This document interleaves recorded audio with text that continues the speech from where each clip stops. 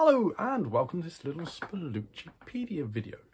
I never dive into the ever-expanding universe of Sam Spallucci, my investigator of the paranormal, who's based here in an alternate version of my town of Lancaster.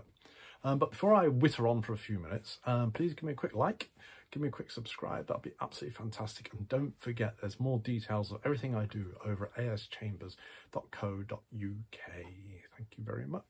So today I want to have a chat about someone who's not appeared that much in my books, as it were, but is a real driving force for Sam, and that's his son, John. John Adamson, to be correct. Now, for those of you who scratch your heads slightly, remember he is the son of Sam and Caroline Adamson. Sam sort of, I'm going to say childhood sweetheart. I mean, let's face it, Sam was early 20s at the time, but, you know, they had this relationship when Sam went on placement at Caroline's father's parish, when Sam was still thinking about wearing his collar backwards. The proverbial hit the fan, and you know, the relationship was discovered. Caroline had manipulated him, and 15 years later she waltzed back into his life at the end of Casebook, beginning of Ghosts from the Past, and said that her son John was being, I don't know, what's the best way to say, pulled into this cult by Malcolm Wallace. But as it progressed, it turned out that she was keeping one simple fact from Sam, that John was actually his son. Sam obviously was not very happy about this fact. You know, it's sort of like it ruined everything between Caroline and Sam, which may or may not have been sort of like rekindling their relationship, albeit one being manipulated by her, like she did again in Bloodline, you know, it's like a few books later. And Wallace found out about this, and he used it. Ended up sending John beyond by using like the unpronounceable words of Asmodeus, opened up a portal, sent him through. And Sam now is burdened with that guilt that his son, who he had only just, you know, discovered he had, is stuck in this hell dimension, and seemingly no way of getting him back. We have various sort of attempts by Sam to try and go beyond, or try and work out how to go beyond, but the rules of beyond mean that he can't send himself. And then in Fury of the Fallen, which should be published by the time this video is out, when he tries to ask Ashura to send him, she says, no, I'm not going to send you there. I can't send anybody there. I don't even think about trying to get anybody else to send you there, because, you know, once those words are spoken, whoop, they'll probably get sucked away. So, you know, he is stuck there. But Sam is determined that he is going to get his son back. And he actually sees John beyond a couple of times at the time of making this video. At the time of writing this video, recording this video, I've literally an hour ago finished the first draft of Fury of the Fallen. And he sees John beyond once in Troubled Souls, when he goes up to heaven and God shows him this image of John there. But also in the epilogue of Fury of the Fallen, where the potency takes Sam beyond, albeit sort of like, not physically, just sort of like, you know, showing him what's going on there. And he sees John there. And is in this scene we see the real importance of Sam's son. He is sat in beyond with another lad a few years older than him, and they are speaking, and what they are speaking is the prophecies. Now the prophecies, so far we've had 5. There's things like about when the dragons shall rise, when the Eternals unite, all that sort of thing. These are the things which Betty has spoken about and prophesied, and more importantly, which Scorpion, the child of Cain, has prophesied. And we see the impact that it has on the people who are burdened with these prophecies.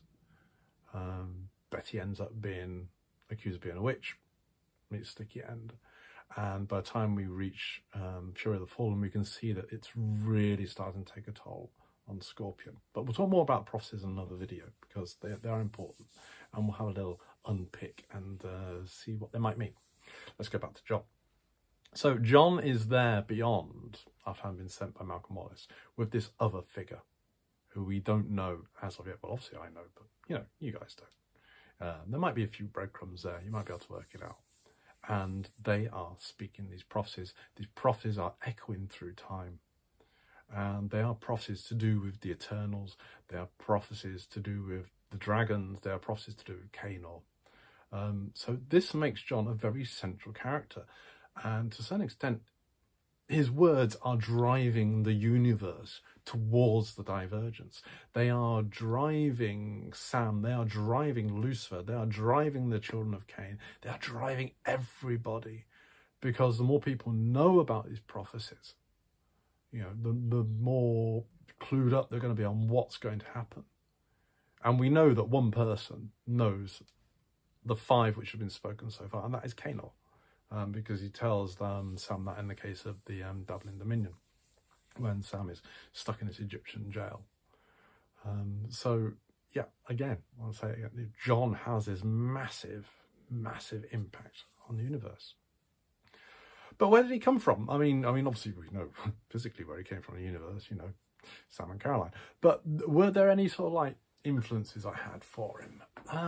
I think basically, if you look at him in the case of the Paranoid Poltergeist, when we first come across him in Casebook, he is, as I sort of say, a typical teenage boy. For quite a few years, I worked as an invigilator at a local high school, which is sort of where I got the ideas for the school for St Edmunds and all the varying characters in there. And, you know, you come across teenage lads and they really are a breed unto themselves. You start to see the real differences in characters. And, you know, one minute they're sort of like the big butch lads, and the next minute they're running around pretending to be a duck. And I think I use a very similar sort of quote like that in the book. And it's very, very hard to not like them, even though they can be complete muppets. They'll do stupid things when the idiot gene kicks in around sort of like 12. But they are still quite fragile, even though they might not feel they are, or might not want to present themselves as such. Yeah, so, you know, I feel as a society, we're very much in sort of like protecting the fragileness of the girls, as it were. You know, they're seen as the weaker sex and all that rubbish. But we ignore the fragility of teenage boys.